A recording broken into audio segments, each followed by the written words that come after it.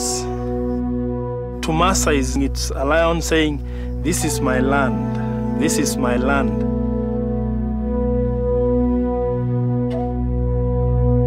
A night without a lion's roar is an incomplete night. It means something is missing.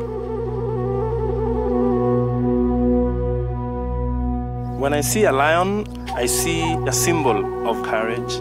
As the Maasai, we believe that that courage is instilled in us.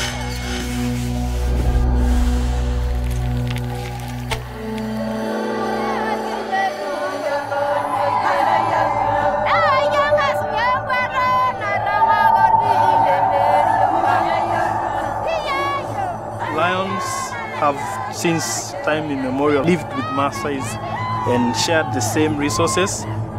They have always lived together. Now, all we need to do is manage how this living together is done.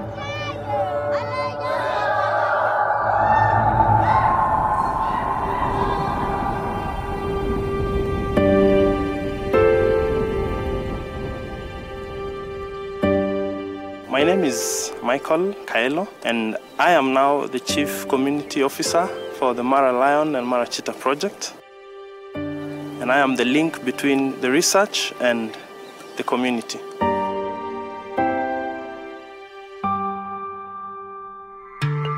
In the years past, we've seen a massive decline in the number of lions. The problem animal is actually the sub-adults because they tend to wander. So this kind of movements brings them in conflict with communities. We have had situations where lions have killed our livestock. We've had neighbors who went after lions. So the Mara Lion project, we try to work with the members of the community to prevent any retaliatory attacks by doing things like better bombers and creating awareness on ways that you can do better herding practices for your livestock. It's bringing in change to the Maasai. Now people understand why we should conserve lions. There is hope for the lion in the Mara. So far we cannot say we've achieved a stable population, but we are heading there.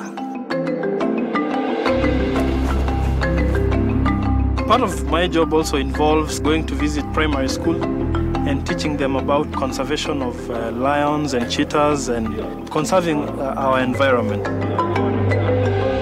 They will be the leaders of tomorrow, so that creates a sustainable future for lions.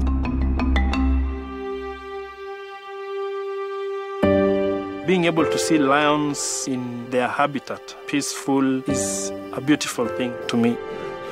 My hopes for the future is that we are able to coexist, people and lions, in harmony.